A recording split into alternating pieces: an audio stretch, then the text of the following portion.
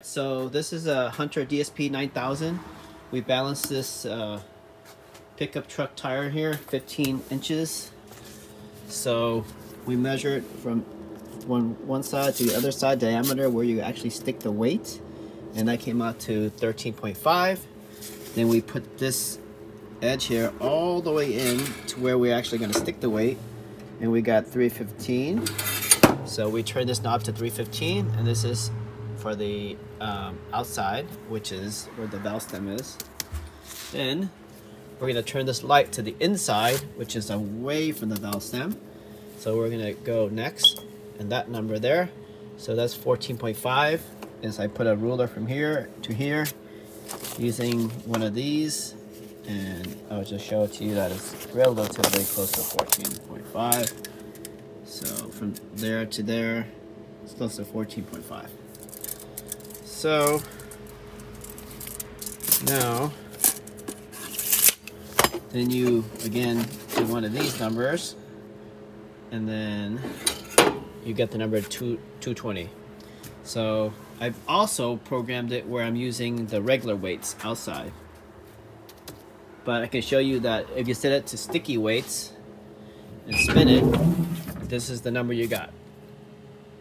And go ahead and do that right now. There you go.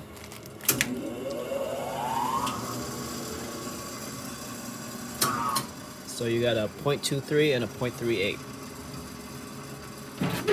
So now,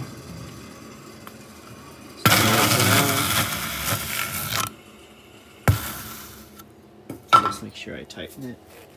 Okay. We'll go again one more round.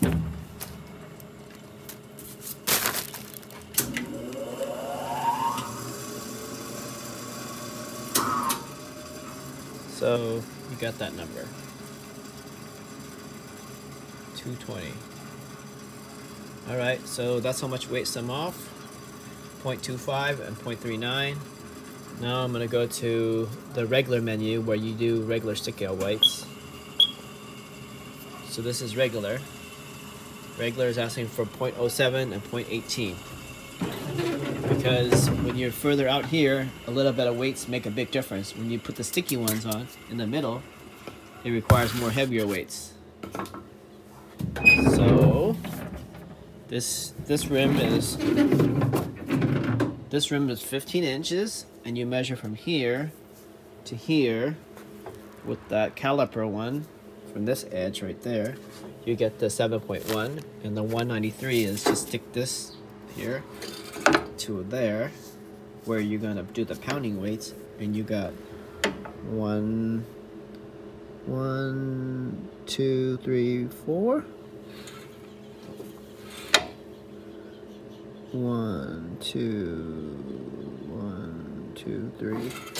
193 or 194. So let's spin it and let's see.